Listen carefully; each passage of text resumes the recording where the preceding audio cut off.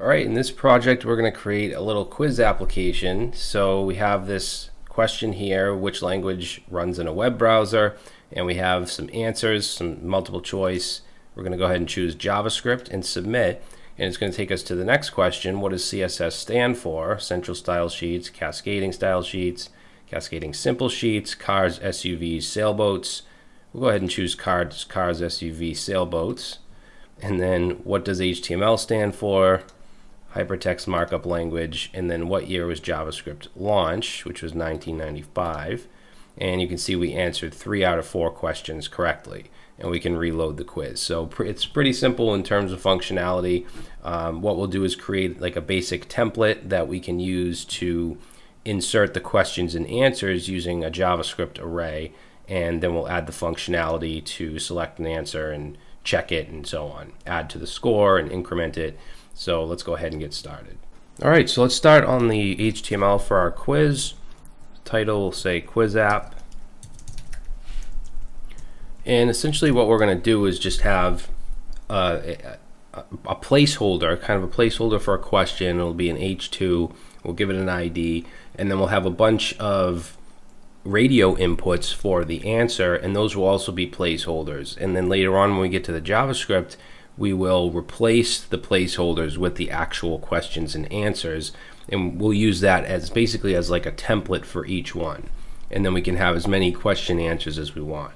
So let's start off by just creating a quiz container, and I'm going to give this an ID of quiz, and then we'll have a class of quiz header. And inside here we'll have our question, which is going to be an H2 with an ID of question. And I'm just going to, like I said, put a placeholder here. We'll just say question text. And then under that we'll have a UL with some list items, and each list item will have a radio input, not radius, radio input with a name of answer, and then the ID is going to be A for this one. And let's see, we also want, let's do class of answer, and that should be good. Then underneath it we're going to have a label. 4 is going to match the ID of the input, which is A, and let's also give this an ID of A underscore text, because we're going to insert the question in here. We'll just say question for now. So basically we just want to copy this, and each question will have 4 answers, so that's 1, 2, 3, 4, and then we just want to change some of this stuff. So the second one, so we want the name to be answer for all of them, but the ID is going to change, so that's going to be B, and the 4 attribute on the label as well is going to be B, and then the ID here is going to be B text. And then we want to do the same here, so let's go here, here, and here, and let's change that to C, and then we'll go here, here, and here, and that's going to be D. Okay, and then we want a submit button. That's going to go outside of the header, so right here, and let's add a button. We're going to give this an ID of submit, and we'll say submit. Alright, so it doesn't look very good right now, but we're going to go ahead and add the CSS, which isn't too bad. So let's jump into our style sheet, and we're going to use the Poppins font. So I'm going to say, let's see, CSS2 question mark family, and let's set this to Poppins, and then let's do a weight, so WGHT, let's say at, and then 200 semicolon 400. I'm going to change the body font to that Poppins. Alright, so we also want a background color on the body, so let's set that. Background color is going to be hexadecimal value B8 C6 DB. Okay, and then let's add Actually, that'll be the background color. We're going to use a gradient, a linear gradient for browsers that support that. So let's use background image and set linear gradient, and we'll do 315 degrees. And the colors for this, the first one, let's do hexadecimal. Actually, it's going to be the same color here. So we want to do that at 0%, and then comma, and the next color will be F5F 7FA to 100%. So it gives it just a little bit of a gradient look. And then we have our flex box. We can get rid of flex direction column. And let's see, align items, that's good. The rest should be okay. So now the quiz container, which wraps around everything,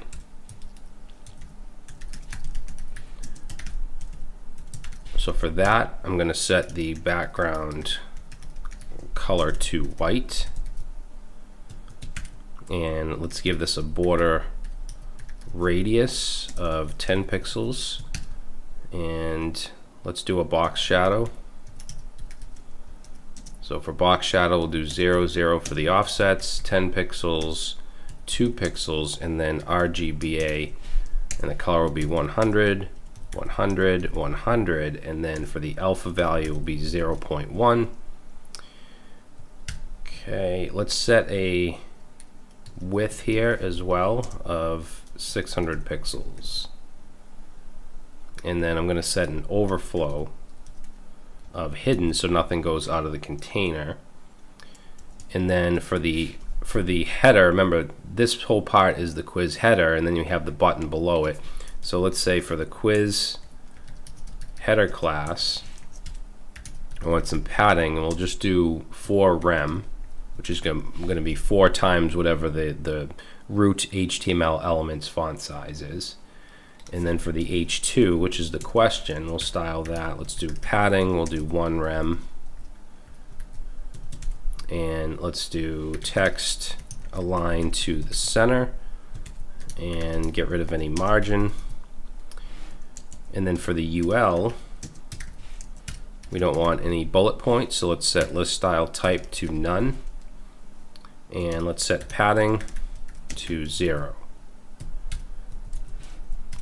Okay, now for the list items, say UILI or ULLI, and I'm going to set the font size to be a little bigger. Let's do 1.2, 1.2 rem. And then we'll set the margin on that to be 1 rem on the top and bottom, 0 on the left and right. And for the label, so ULLI label, I just want to make the cursor into a pointer. All right, so if we hover over these, we get our, our pointer. So last thing we want to style is the button. So we'll just grab button. Let's set a background color, and that's going to be 8E44AD. And then let's take away any border, so we'll set border to none. Let's also make the color of the text white. And we want to display this as a block level element. And I want it to go all the way across, so we'll set the width to 100%. And let's make the cursor into a pointer. Whoops. And for the font size, I'm going to make that 1.1 rem unit. And then let's see, for the font family, we just want to inherit, so that we use that Poppins font. And then the padding for the button is going to be 1.3 rem. Okay, so that looks pretty good. Now for the hover, let's say button, and when it's in its hover state, I want to change the background color. And I'm going to change it to 732 D91 on hover. Okay, so it's just a little darker. And then want to get rid of, see this outline when it's in its focus state. I want to get rid of that. So let's say button in its focus state. Let's set the outline to none. And I'm also going to set the background color to 5E3 and 370. All right. Cool. So the CSS is done. We have basically just a template here that we're going to use, and in the next video we'll have our questions in a JavaScript array, and we want to basically replace it. We want to be able to have a correct answer for each question and check that. We want to be able to submit and load the next question, so we'll get into that next. Okay, so now we want to go ahead and make this quiz function. We just have the UI for it now. So for the quiz, for the questions and all that, it's going to go into an array, and I'm just going to paste this in because I don't want to just type all this out. And basically we have just a variable called quiz data. It's an array of objects that has a question, and it has an A, B, C, D answer, and then it also has a correct. So the correct is obviously going to be whichever one of these is correct. And we just have some simple questions here. Which language runs in a web browser? What does CSS, HTML stand for? What year was JavaScript launched? Obviously you can change this, but we're going to go ahead and go with these questions. Now let's bring in everything we need. First of all, we need the quiz itself, which wraps around everything. So let's do document.get element by ID, and we're going to get the ID of quiz. Now for the answers, let's say const, and we'll call this answer L's, so answer elements, and we want to use document.query selector all because there's more than one. Remember, each of these has a class of answer, so that's what we want to get here. So let's say class of answer, and then we want the question element, so let's say const question element, and that's going to be document dot get element by ID, and the H2, the question, has an ID of question. Now we want all the answer IDs, so basically A text through D text. So let's say const A underscore text and set that to document dot get element by ID, and that's going to be A underscore text, and then I'm going to copy this down 3 more times. So this one, let's change that to B. This one and this one will change to C. This one and this one will change to D. Okay, and then finally we just need the submit button, so let's say const submit btn, and let's set that to document dot get element by ID, and we're going to get the ID of submit. Okay, so that's everything we need for now. We need an index of basically the question or the current quiz. I guess each one of these pages and each one of these is going to be a quiz. So let's say const, and we want the current quiz, which is going to always start at 0, right? Because it's an array, it's going to it starts at a 0 index. And actually, we're going to set this. This is going to change and be reassigned, so we want to use let here. And then let's also create a variable for the score, which obviously starts at 0. And then we're going to call load quiz, which is a function that we're going to create right now.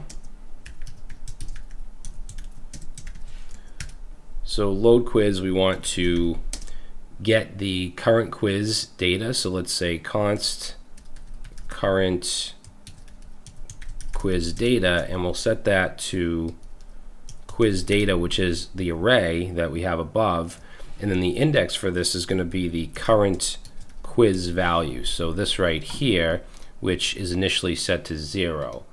All right, then we want to get the question element, so question L, actually that should be a lowercase l.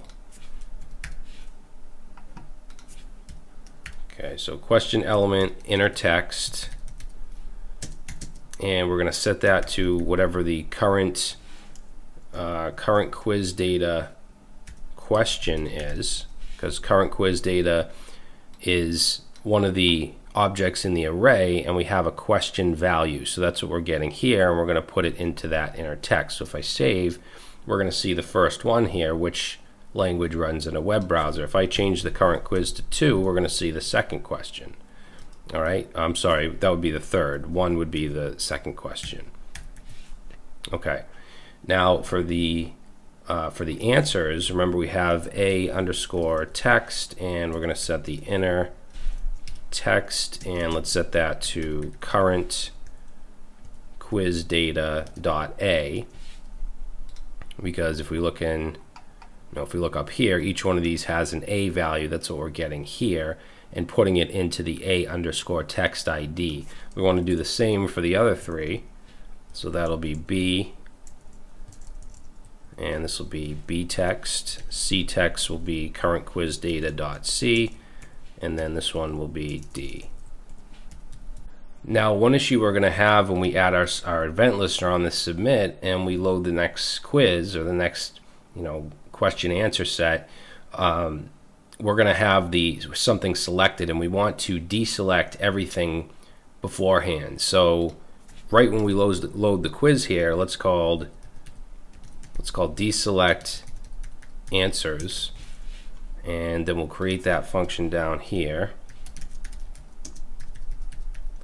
So deselect answers, and this is pretty simple. We already have our answers elements, which is a node list because we use query selector all, and we just want to loop through. So for each, and we'll say for each answer element, then let's set that particular answer element. We want to set the checked value equal to false, which will remove any checks or any selections. All right, now let's add an event listener. So we have our submit button. We want to add an event listener, so we want to listen for a click event, and when it's clicked, we're going to call a function. And we need to get the answer, so let's say const answer, and we'll set that to a function called get selected, and we'll put that function right up here, get selected, and I'm going to initialize answer. So I'm just going to initialize this variable and then take the answer elements and loop through. So for each answer element, then I want to check to see which one is checked. So we'll do an if statement here and just say if that particular answer element dot checked, which gives us a true or false, then let's set answer equal to the answer element dot ID. Okay, we're going to set it to whatever the ID is, and then after this for each here, we're just going to return the answer. All right, so that will get us the answer. In fact, let's test that out if we do a console log of answer. And then I'm going to go over here, open up my console. I'm going to choose C, which is obviously wrong, but you can see that it logs B. Python is C, Java is A, JavaScript is D. So we're getting not the correct answer, but we're getting the answer that's selected. So now we want to match that with the correct answer. So let's get rid of that. And we'll say if there's an answer, so if answer, then we want to check to see if the answer is equal to the correct answer, which remember is in the array, so we can use quiz data, and we want whatever the current quiz is, so we pass in that current quiz index, which starts at 0, and we want to check the correct value. So if the answer that we select is equal to that, then we know that that's correct. So we want to take the score and just increment it by 1. So just score plus plus. Okay, then we want to go on to the next quiz. So I'm basically saying each of these screens is a quiz. So we'll take the current quiz and we'll just increment it to move on to the next. Now let's check to see if the current quiz is less than the length of the array. So if it's less than the quiz data dot length, that means we're not at the end, so we want to once again call load quiz. else, so that means that we're at the end, we answered the last question, then I'm going to take the quiz element, which is just the entire wrapper, and I'm going to set the inner HTML, and let's set that to some backticks. And in here we'll put an H2 and just say you answered correctly at, and then we're going to put the score, so in here, so score slash, and then whatever the length of the quiz is, so we can get that with the array, which is quiz data, and then the length, so it'll be like, you know, 3 out of 4 or whatever, and then just put questions and end our H2. Okay, and then let's have a reload button. So right under the H2 we'll have a button, and we'll just do an inline on click here and set that to location.reload, which will just reload the page and it will start over, and we'll say reload. Oops. All right. So let's save it, let's try it out. I'm just going to reload this, and let's go ahead and select JavaScript. So what does CSS stand for? I'm going to choose the wrong answer on purpose here. HTML stand for, I'll choose the right answer. JavaScript, I'll choose the right answer and submit, and you can see I answered correctly at 3 out of 4 questions. Let's rephrase that. You answered 3 out of 4 questions correctly. Okay, and just to show you that the reload button works, I'm just going to choose a bunch of wrong answers here, and if I click reload, it starts the quiz over. All right, so very simple little application. Obviously you could add much more to this, and if you wanted to add more questions, all you would do is add to this array. Okay, and you could have these questions coming from some kind of database, coming from some kind of API. But that's it. Let's go ahead and move on to the next one.